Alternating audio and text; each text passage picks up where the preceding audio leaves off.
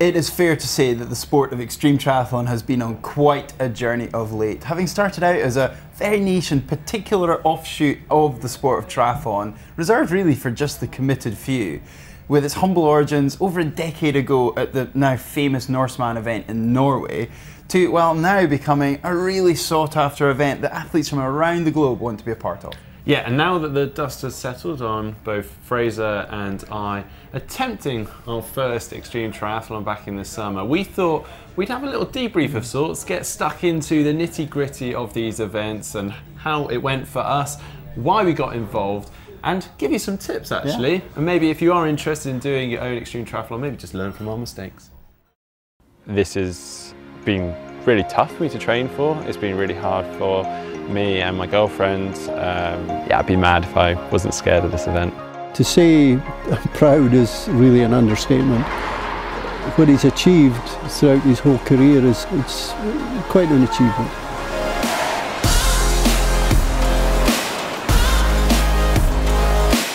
You're right, he won't take the effort because he'll worry too much about warming up again. Trying to put that on, he won't.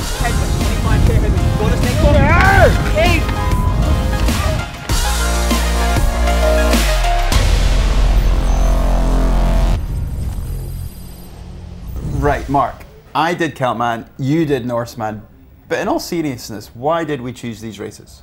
Well, I can only speak on my behalf here, but for the t-shirt, obviously. Barely taken it off since. Obviously, you got a t-shirt as well. Can smell that that's been on there for a little while. No, yeah, I mean, I did do my race a few months before Mark did, so I wore mine out a little bit too quickly. Yeah, it did smell a bit. But I started the same colour with this video here. So I got my blue one and Mark's got his black one. Yeah, but in all seriousness, Norseman's just been on my radar for years. It's one of these events that's just, it's grown, as we sort of said already. I love Norway, the scenery is incredible, but obviously the fact that it has been dubbed one of the toughest triathlons, or one of the toughest events in the world, I was just drawn to that kind of masochist mindset in me. Just, I want to kind of experience or push my body to the limit and see what I'm capable of. And I don't know, like that was pretty much it for me. I wanted to see whether I could do this thing. And you love the idea that having not done a full distance Ironman, that would be a pretty corker of an event to do as your first one. Kind of cool to come back in the office and when people say, oh, so have you done an Ironman? I'm like, no, but I have done Norseman. Yeah.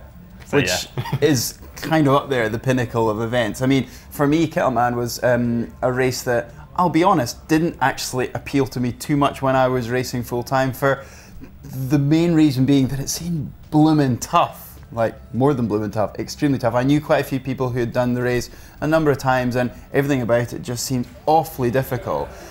But once I moved away from racing, you know, professionally in regular Ironman, I suppose you'd call it, very quickly I realised, you know what, there's actually only one big race in Scotland that I never managed to do, and that was it. And I think you touched on something really good there actually, because I think we all get caught up in times and paces so much, particularly when we were racing professionally, whereas this race, it's not really about times or pace, it's about this race with yourself, or this kind of like, this challenge in yourself, and a lot of it is mindset, and it's just trying to get through this epic day out and just trying to get to the end, so the times almost become irrelevant, unless you're obviously competing at the front of the race, but it is, it's kind of quite nice actually to take a step away from that pointy end of racing. I couldn't agree more. That being said, I would be lying. I still didn't scan through the results from previous years, see how fast were they doing it, what was a rough winning time, just to get a handle of how long I was going to be out there, I might add. All right, well, that sort of moves us on to the next question. I'm sure a lot of people are wondering, did we feel prepared?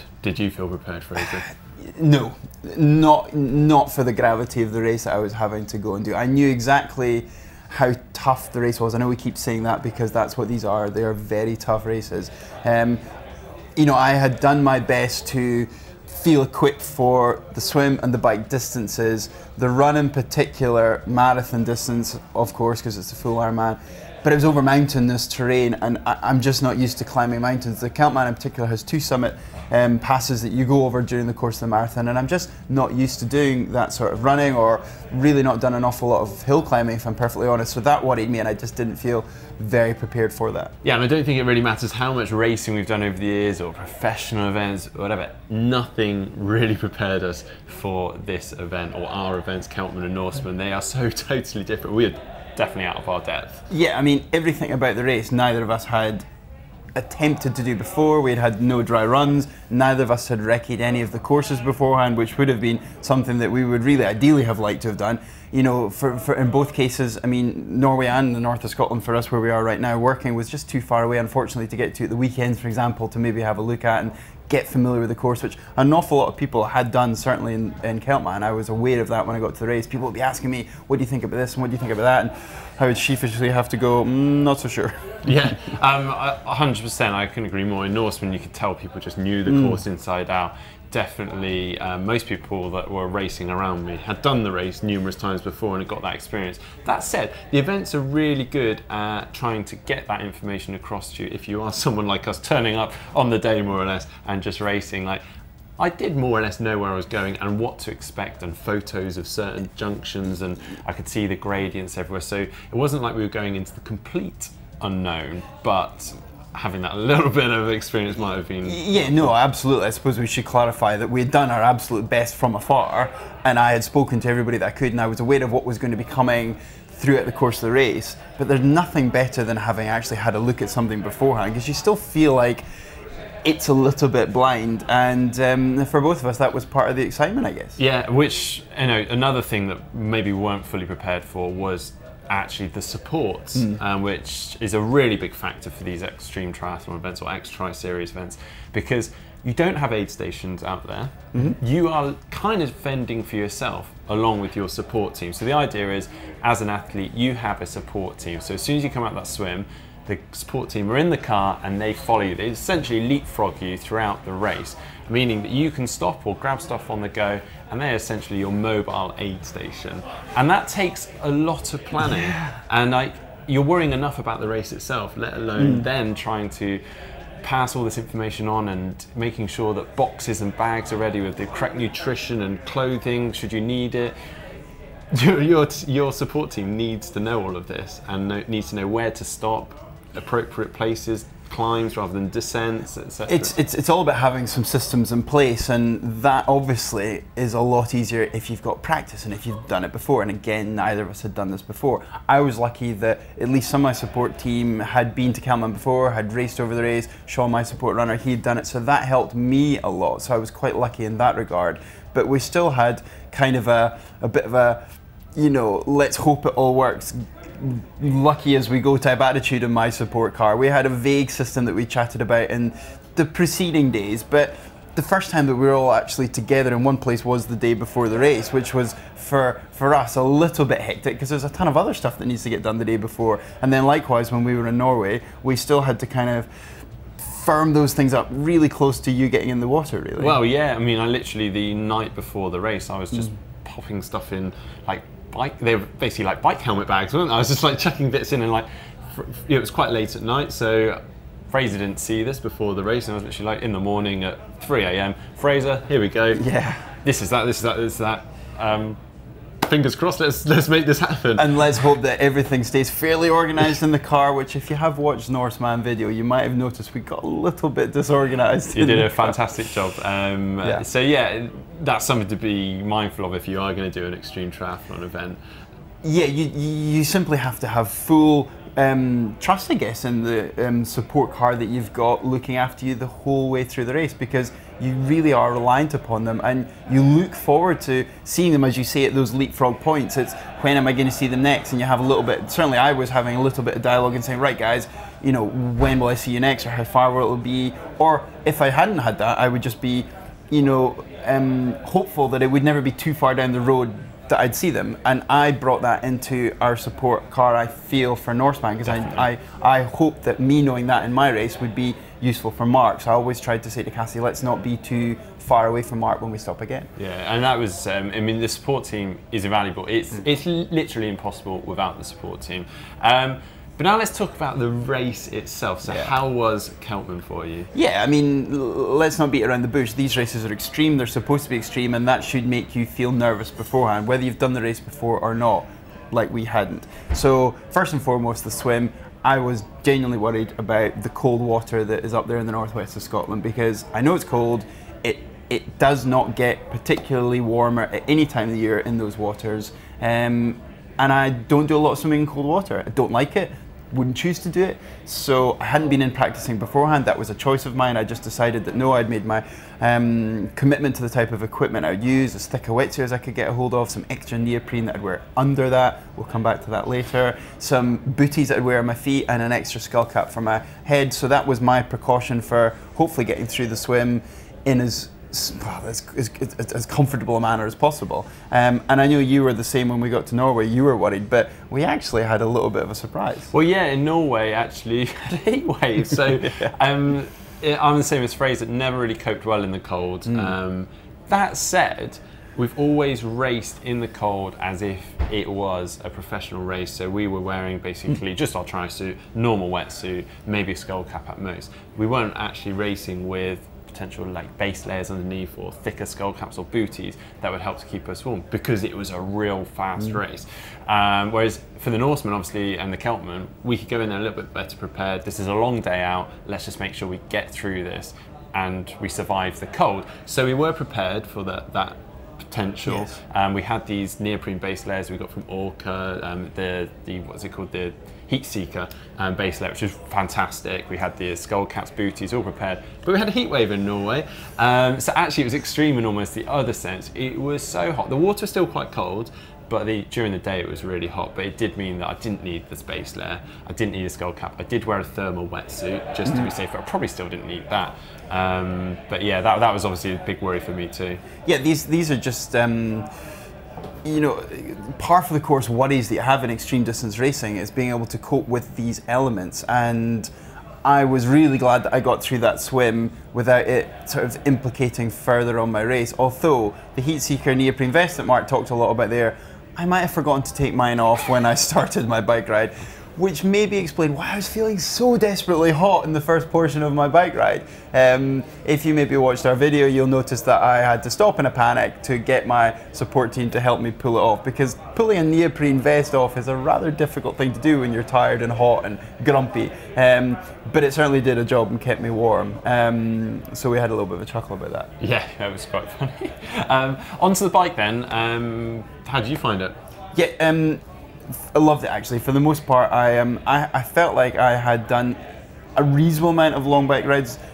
Norseman is extremely hilly. Celtman is just a little bit hilly, but actually quite long. It's over 200 kilometers long, just because there's so few roads in Scotland. To make the loop work, they just had to have a 200+ kilometer ride. So I was a little bit anxious about that, because I haven't ridden that far, you know, it's longer than an Ironman, a traditional Ironman, so it was a little bit into the unknown for me.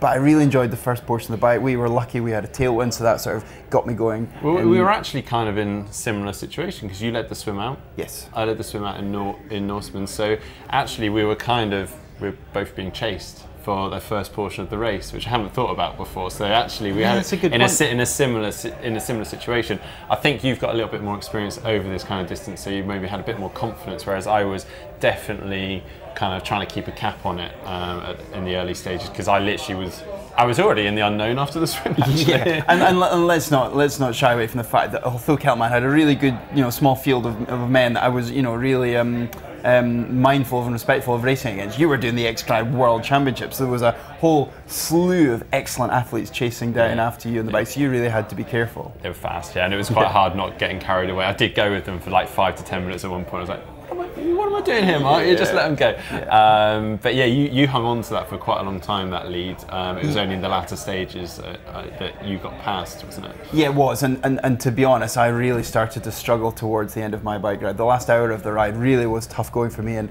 I'm sure the same as you, all I wanted to do was just get off the bike, because quite honest, 6 hours of riding is just a long time, and I was looking forward to the marathon, although worried about it, because like I talked about earlier, I knew how tough that marathon was, and I did feel underprepared. Yeah, well, I was actually, weirdly, where I was so cautious on the bike, actually feeling quite strong towards the end. I had a lot of issues with cramping early on in the race, during the swim and the bike, and actually that kind of held me back in a way.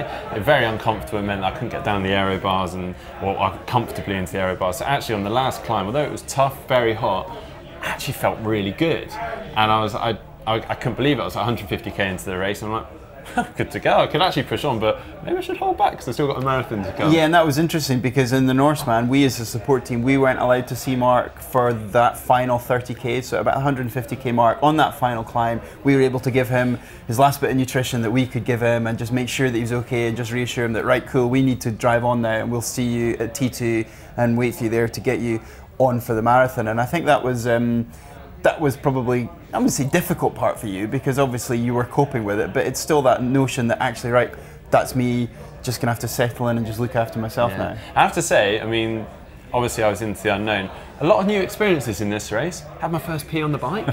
Very proud of that. Yeah, he told us that as well. Yeah, twice actually. Learned some tips. Fraser said, use a bit of water after. Very good tip. Get clean. Yeah. Also, actually, just like so tired being in the aero bars after 180k.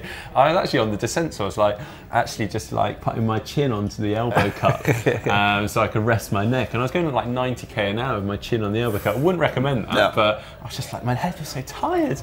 But yeah, it was an awesome experience. Then getting into the transition, knowing you've got a marathon to come, is a little bit daunting, I got to say. Yeah, and then that again, coming back to our support team, is where you look forward to seeing them because there's been a little bit of a time. The same for me. I hadn't seen my support team for a little while towards the end of the bike, so you look forward to that.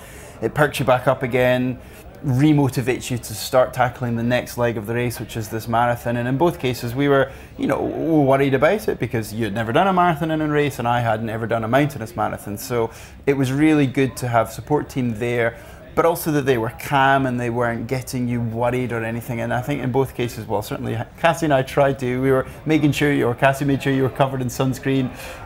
With my guys, they were just making sure that I was just, calm and collected and just making sure that you are focused. Now, I know, having trained with you in the lead up to Celtman, running prep hadn't been ideal, right? So you've had a little bit of a niggle with your hip, but you did remarkably well considering that you had this hip niggle going into it.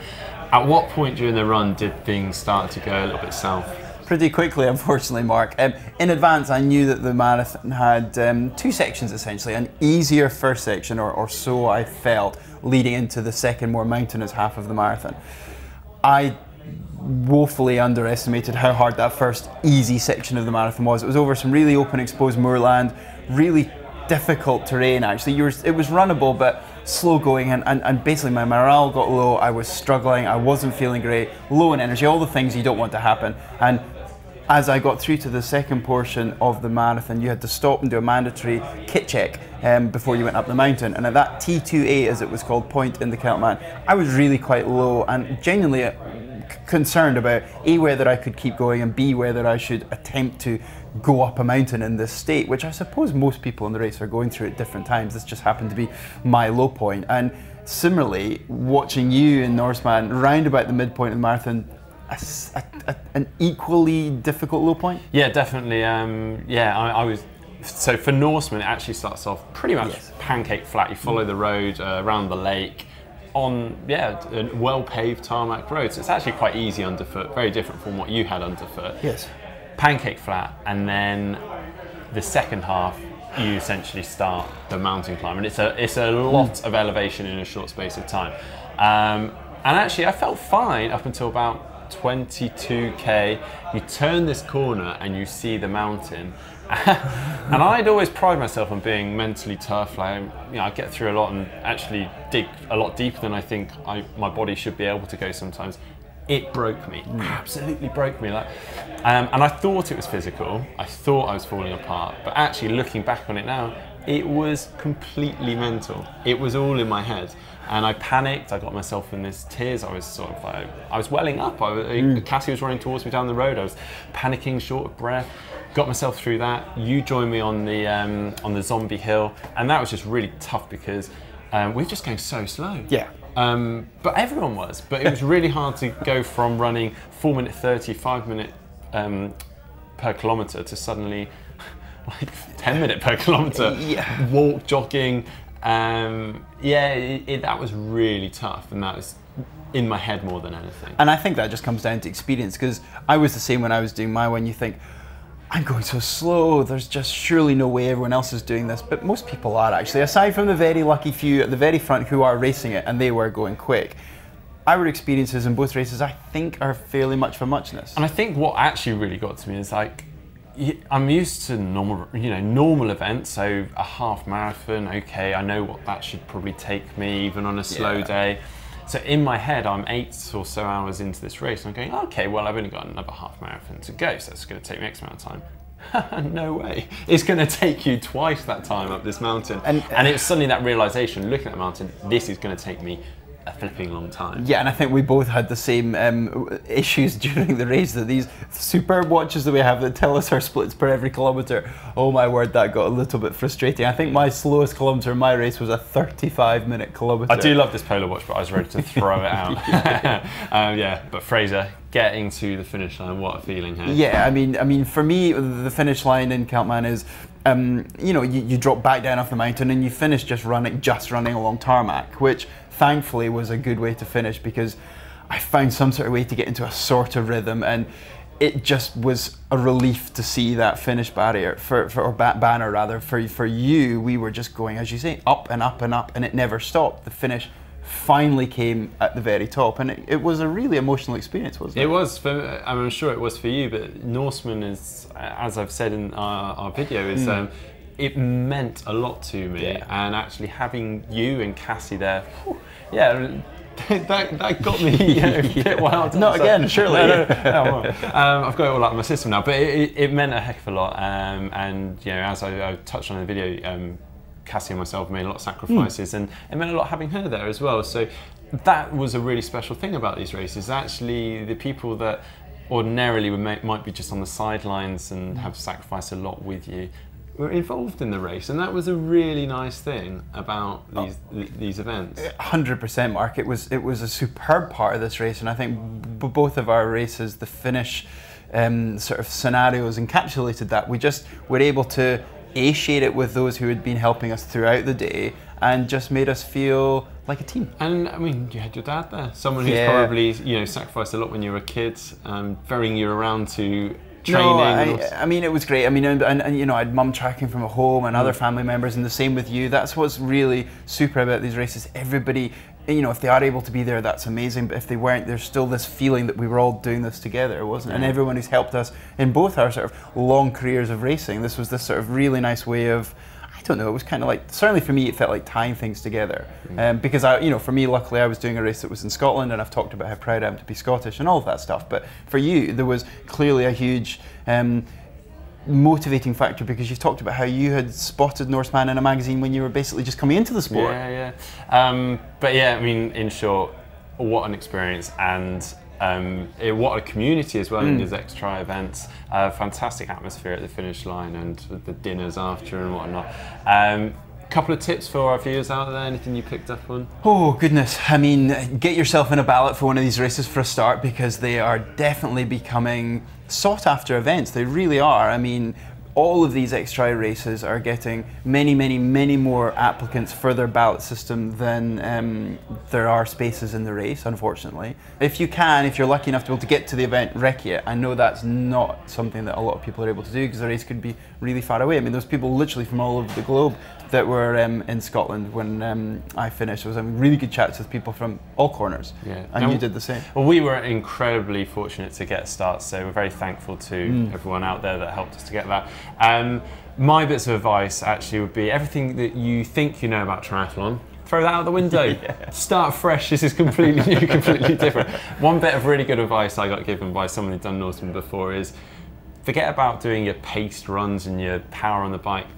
Just go hilly. Go for long walks as well. Like go off into the hills and do long days out walking, and that could be with your family and your partner, your significant other. Just go and get some time on the legs. So that kind of arduous miles where you're just like fatigue and wearing down, having to go over boulders, because these are strongman events almost. Like they whittle you down. Yeah, and that type of activity as such is generally largely different to anything we had done. So it tired us even more. And on that note of it being totally different, my other good bit of advice that I was given, I totally forgot this until now, was put your head up and have a look around at the stunning scenery, because in both races we were so fortunate to be in incredible parts of the world, and just don't think about it as a race. Throw that instinct out the window and just pop pop your head up, slow down, and take it all in. And I really tried to do that, and I know you did too. Definitely. Actually, that was kept me distracted from the race in itself. But yeah, fantastic.